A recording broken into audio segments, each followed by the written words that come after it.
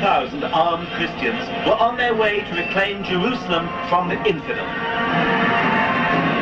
Between 1095 and 1291 AD, the Pope launched 7 bloodbaths called the Christian Crusades, torturing, burning, beheading, and mass murdering hundreds of thousands of Muslims and Jews in the name of God.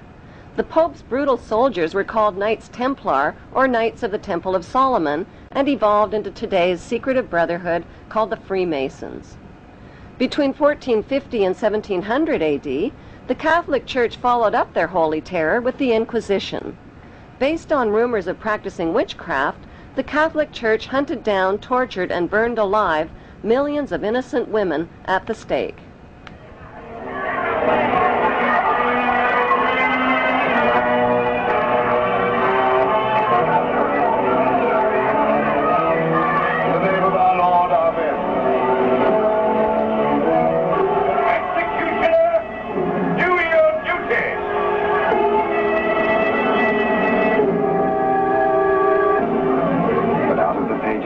Is to emerge the one truth.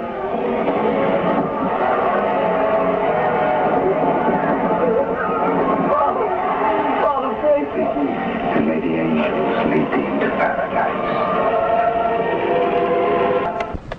During World War II, the Vatican was criticized for supporting Hitler and his Nazi regime.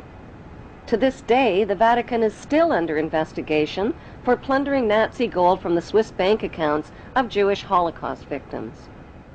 Over the past 5 decades, more than 1,500 priests and bishops have been identified in the sexual assault of tens of thousands of boys and girls in their trusting congregations and orphanages.